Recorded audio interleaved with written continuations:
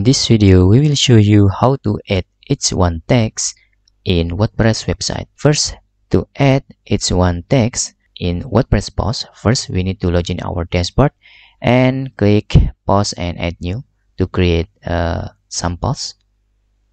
And this is the title.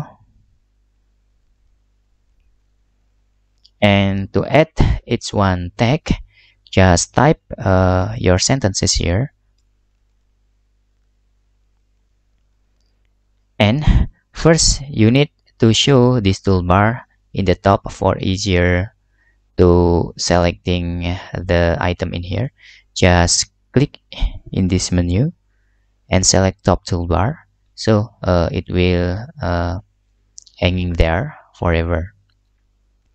Then in here we can select this and select heading, and to put h1 tag, just change the h2 into h1 and it's become h1 tag.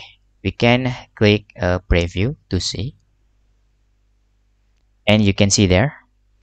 We can inspect to see this is h1 text.